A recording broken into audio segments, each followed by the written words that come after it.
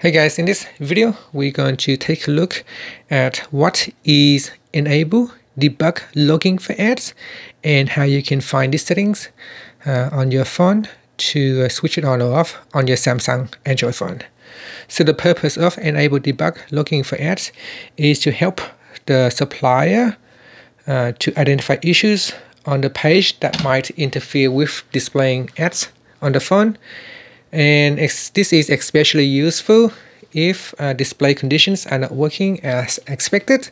The information can be logged into the system log, and then that log can be sent to the supplier so they can go through and analyze what is causing the issue, if there is any bug, or if it's just a program's error, then they will attempt to fix the issue.